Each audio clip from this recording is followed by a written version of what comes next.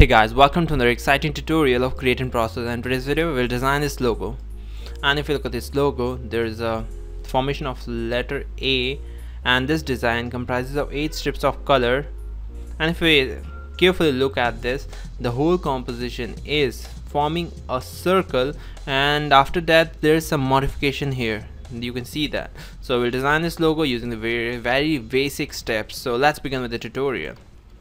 So to design this, we'll first take a ellipse. So we'll use the ellipse tool and draw out a circle. We will remove the fill color and fill the stroke colors. And after that, we'll give some thickness to the ellipse. So we'll increase the stroke thickness here. So just increase it. Okay. And after that, the next thing is we'll create one more ellipse with certain thickness but of different colors, so that we can distinguish between the previous and the earlier one, and draw out the thickness to be around 1 and draw the circle. Once you've done that, the next thing is we have to place this here, in which this corner should be touching the edge of this circle. So just drag in and place it there carefully.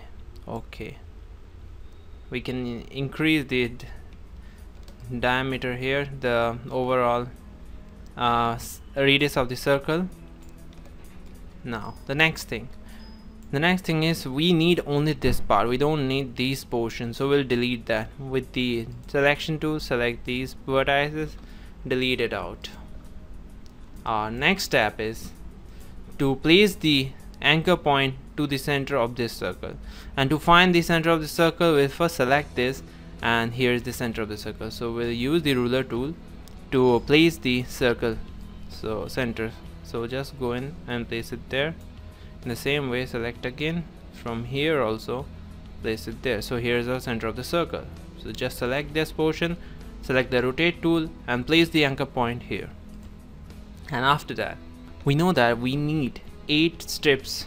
So this face of the circle is going to be divided into 8 pieces. So there is 360 degree. So if we divide it by 8, you get 45 degree each. So if we rotate this to 45 degree angle like this, placing the anchor point here, and just rotate it by clicking the Alt to 45 degree, approximates 45.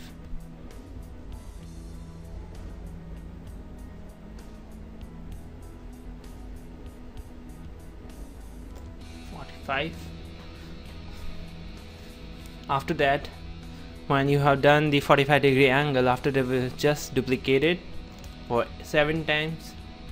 2, 3, 4, 5, 6, 7, and just see whether there is extra. No, exact.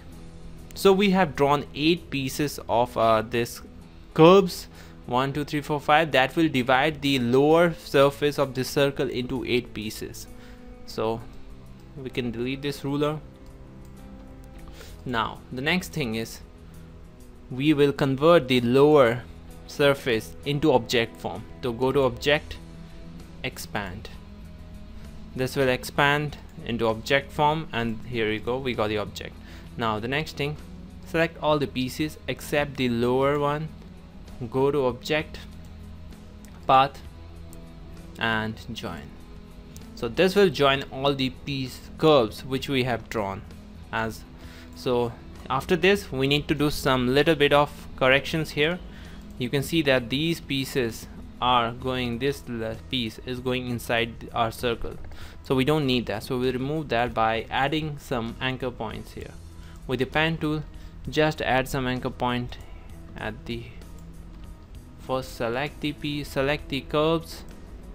Now using the pen tool, add the anchor points to their centers here, the empty piece here. And after that, using this direct selection tool, select the anchor point and just move it outside. Do the same for all the 2 other pieces. And after that, once we have done that, we can now select the curve hole. It will be one object. Go to object, path, and divide object below. So this process will divide our circle, the surface circle, into 8 pieces. We need to just ungroup it, and after that every piece is different. Now the next step is to fill the color. So select the piece with direct selection tool. With the eye picker, select the color. Do this for all the other pieces. Just select, and with the eye picker fill the color. V for selection, I for color.